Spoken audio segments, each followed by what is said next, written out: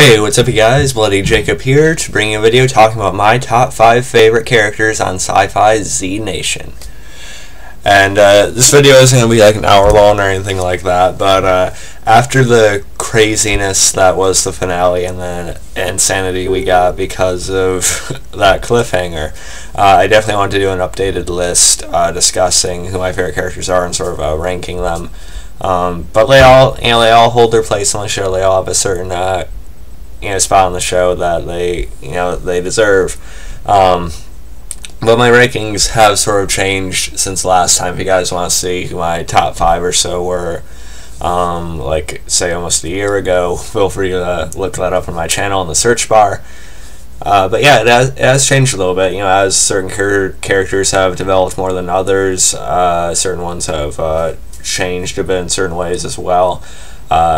I was eager to talk about it again, and also the fact that I just want to talk about Z Nation a little bit more because of how awesome that finale was, and how I basically just want to watch season 4 right now, to calm down a little bit and be relieved somehow. Yeah, so let's get into it. Before we get into the actual top 5, though, I did want to go over a few honorable mentions. Characters that I do like, but don't quite crack the top 5, don't quite go over those few. A couple of them are, let me see. Okay, there we go. A couple of them are, well, one of them actually is a dead character, and that would be Garnett, Charles Garnett. And he was in season 1, at least half of it. And, like Hammond, he was presented as our new lead character, or as our main character that we were going to be following. Some people point out his physical similarities to Rick Grimes and stuff like that. But over those few episodes, though, I did get to like him, quite a bit, and of course, romance between him and Warren brewed and different things of that nature, and he showed himself to be a capable leader, with a good heart as well. But he was killed off in episode 6. And, part of me wishes he was still around, but at the same time, I'm glad Z Nation does have the guts to kill off main characters, at least once in a while. But still, Garnett, he is one of my favorite characters early on, and he certainly deserves to at least be mentioned now, even as far into the series as we are at this point. So yeah, honorable mention, Charles Garnett. Another one is going to be Citizen Z. I can see why he'd probably be on some people's actual top 5. And DJ Qualls, he certainly, does a good job in the role as the entertaining, we get a whole different perspective with Citizen Z, really. Of course, he's been in the Arctic, since the series has began. He's gotten his own, perspective on the stories, his own little stories going on there. And, he's definitely essential to the show. I just wonder how much longer he's going to be on the show, because as Russell Hodgkinson had mentioned when I met him, that he does take quite a bit of money to keep going on the show, so I don't know, he might not be on for the whole series run. We shall see. Depends on how the show goes, really, I guess. But yeah, Citizen Z is definitely an essential character. He definitely has a place on the show. But at the same time, because he hasn't been with our group, he hasn't had quite as much of a chance to develop or get in on the action as much as the others have. So naturally, he's not quite as high up there for me as some of the others. But still, definitely deserves a mention at the very least. And my last honorable mention is going to be Hector. And Hector, played by Emilio Rivera, who's a pretty credible actor. He joined the show in. What did he show up in season 2 at all? I can't remember. Sorry about that. I could just look it up real quick instead of making a fool out of myself. How about that one, huh? But the time to prevent that is probably past. Yeah, just let me look this up so I can clarify. Let's see. Okay, yeah, he did show up in season 2. At first as a pretty straight up villain. But season 3, it was definitely a good season for Hector, because we seen him slowly develop, and he was leader of this gang, the Red Hand. He was working alongside one of the main antagonists towards the end of season 2. But, he began to regret his action. He began to regret some of the things he had done in his life, who he became, the persona as Scorpion he had created. So really, he turned out to be a fairly well-developed character, at least for the way that this show usually goes, and I grew to like him quite a bit. And last we seen, he was stabbed to death by Vasquez. Hector probably accepted it in a way. He understood why it happened, of course. Him and Warren seemed to grow a bit more of a bond as well. But last we seen of him, his eyes did open, and they were like this green, almost like snake-like, color in a way. I found it kind of odd that we didn't see him in the finale. I forgot to mention that in the video I did of that, but I felt like he should have shown up to some capacity. And I do hope he does show up in Season 4, because I feel like it'd be kind of odd if they showed him waking up as this new thing and never being seen again.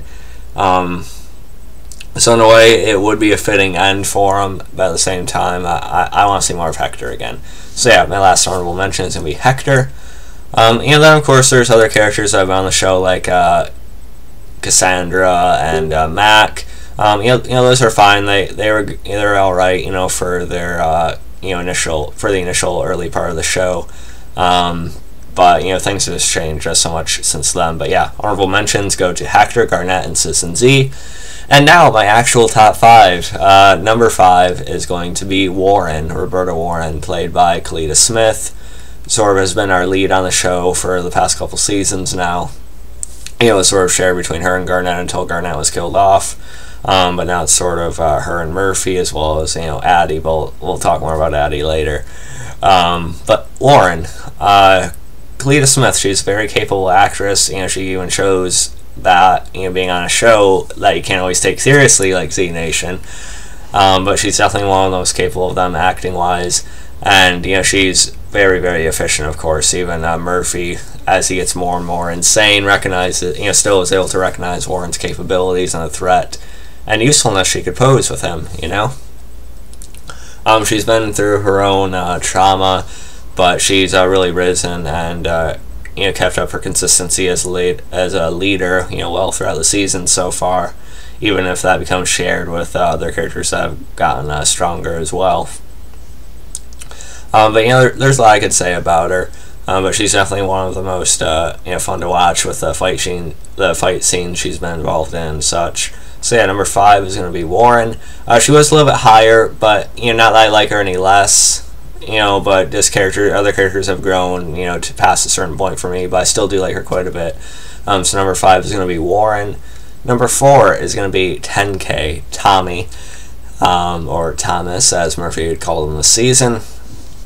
He's sort of, I've said before, he's sort of like the Daryl Dixon of the show in a way, in that he's become like this big fan favorite character from the show.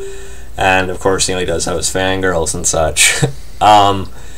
But he's a character I always liked, but he's one that has snuck up on me quite a bit in a way, actually, because like I said, I always liked him, but how much of a pillar to the show he's become is actually pretty commendable. Not saying who plays him, he's done a pretty good job. He got the acting part. I think it was pretty close to when he got out of school. And Russell Hodgkinson and him had lived nearby each other, and 10K. Of course, we know him for counting the amount of zombies he's killed, the amount of Z's. Completely incredible aim. Probably better than Daryl Dixon. I can give that to him. We still do hear him count once in a while, and I'm glad they didn't go the full Cassandra route with 10K this season. I'm glad he sort of came back around as his own person. It would have really sucked to lose 10K like that too. So I'm glad they didn't do that. And he's really an essential member to the group as well. And Roberta, does sort of count on 10K like Rick counts on Daryl in a way as well, even though they're a bit divided to a certain extent right now anyway. I'm sure they'll end up working together pretty well. I also want to mention the father-son dynamic between him and Doc, but they can also be best friends, so I really like that part of it as well. So yeah, number 4 is going to be 10K. Definitely a fun character you can care about, but also take seriously at the same time. So yeah, number 3 is going to be Doc, played by Russell Hodgkinson. I had the pleasure of meeting Russell Hodgkinson at a Comic-Con in my state this year back in October, and that was a complete joy. You know, Russell Hodgkinson is a very nice guy, very humble, very down to earth, and it was really great to talk to him and hear about some, you know, the behind-the-scenes stories and stuff like that. So meeting Russell Hodgkinson, getting to interact with him a little bit personally, it made me appreciate the character a little bit more naturally, you know. He's definitely a character I couldn't see the show without now, you know. He's a comic relief, you know. He's been kind of like that for a while, and Russell Hodgkinson's kind of appreciated that about him, because before Russell Hodgkinson, you know, he's always played like thug number 1, thug number 2, or, you know, just like trying to look mean all the time. But Doc's a very fun, eccentric, but also full of heart character, you know. Like I say, he's our comic relief. At the same time, he's often the peacekeeper. He's often the voice of reason, or sort of levity on the show. You know, he sort of keeps the heart involved with it, I think, or at least he tries to, even if he can't convince others. You know, so Doc, he's a very special character, I think. You know, some people compared him to like just a knockoff of like Herschel from The Walking Dead early on, but they're very different characters, trust me.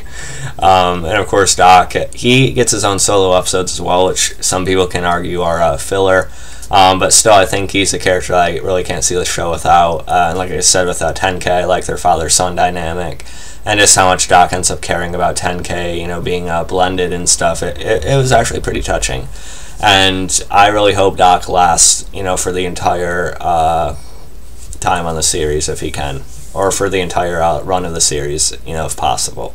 So yeah, number 3 is going to be Doc.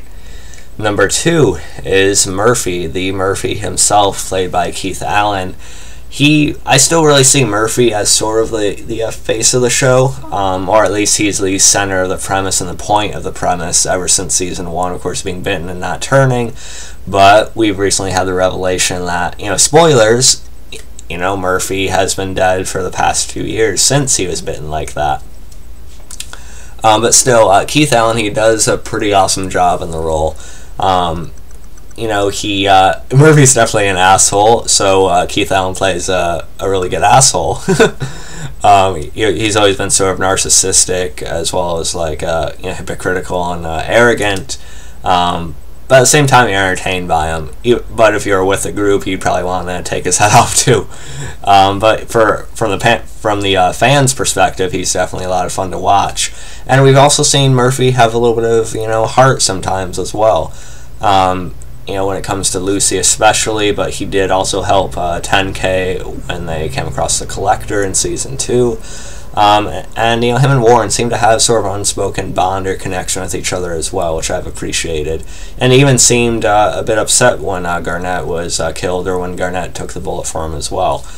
So Murphy is a character I really would have a hard time seeing the show without, just because he's been sort of like the cornerstone and the jumping off point of the story since the beginning. So I'm eager to see where Murphy goes in the long run. You know, you see him really develop a lot, you know, since he's gotten more intelligent, arguably more psychotic. But we see that Murphy does still care a lot about Lucy, and he does have a chance to keep going to some capacity with the season 3 cliffhanger. We'll see about that one though. But yeah, Murphy, definitely number 2 for me. He was my number 1 favorite for a while. But that has changed just because of how awesome this next character is. So my number 1 favorite character on the show is going to be Addy, Addison Carver, played by Anastasia Baranova. She is just awesome, and she's incredible, spectacular. She's become my favorite. You know, I have gotten to really enjoy, you know, like strong female characters on TV shows and movies as well, when they're done right, and when I actually buy into what badassery they have. But not only that, they also have some interesting vulnerability as well, and they don't have to be perfect either. And that's something that Addy is, you know. You know, she's definitely had her trauma, she definitely still has her issues, but she's really become arguably the strongest member of the group. Even I think surpassing Warren, if you really look into it. You know, I think it's still, of course, debatable, and Warren's still probably more, you know, technically, you know, trained and skilled and such. But Addy, she's really gotten a lot of concentration. I really appreciate how much development and time the show's given to her in season 3.